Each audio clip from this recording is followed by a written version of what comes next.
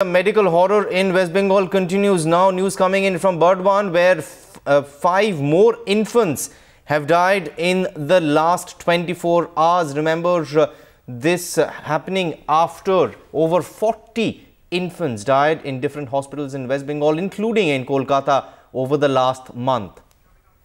Shombit now joining us on the phone line with more on this. Shombit, the horror just doesn't stop. What are the doctors in Burdwan Medical College telling you?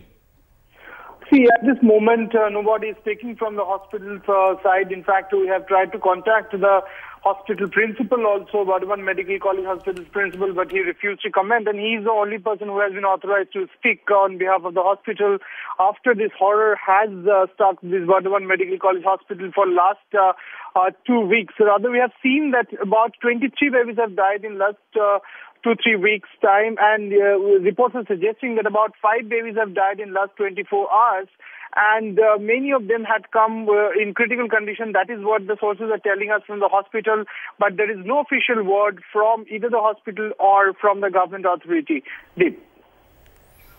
Right. Also, the other big question is, we have heard Mamata Banerjee blame the left before this and has said she has taken urgent steps. But even after that, in the last 3 weeks, nothing seems to have changed, Shombit.